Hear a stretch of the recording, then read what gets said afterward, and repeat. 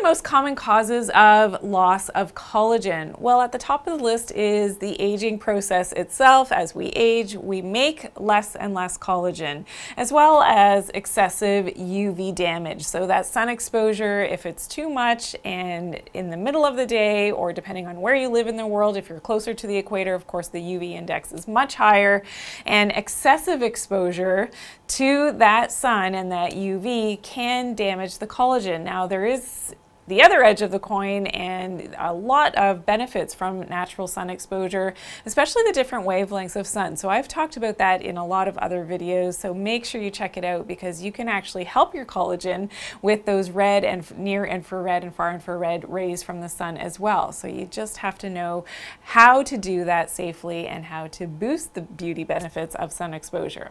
Smoking, we know, will also cause that loss of collagen, as well as excessive alcohol consumption. Now, if you do have a number of vitamin and mineral deficiencies, specifically vitamin C, zinc, copper, and magnesium, these can all lead to a loss of collagen as well.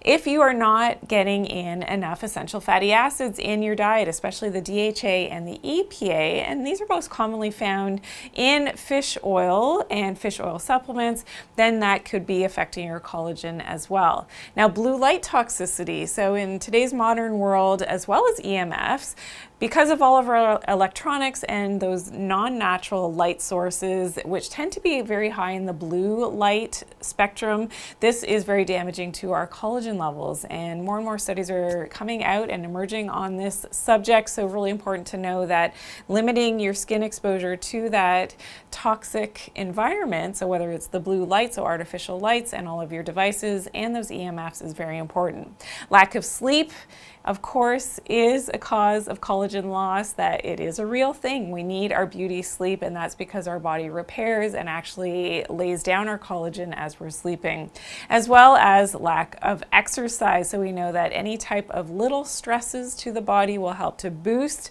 the production of certain things, and collagen is one of them. So today I talked all about what causes collagen loss. I hope you've got some questions or comments for me. Please drop it in the comment section below. Be sure to share this video as well and give me a big thumbs up. If you're new to my channel, welcome in. Please subscribe and turn on those post notifications by clicking the bell.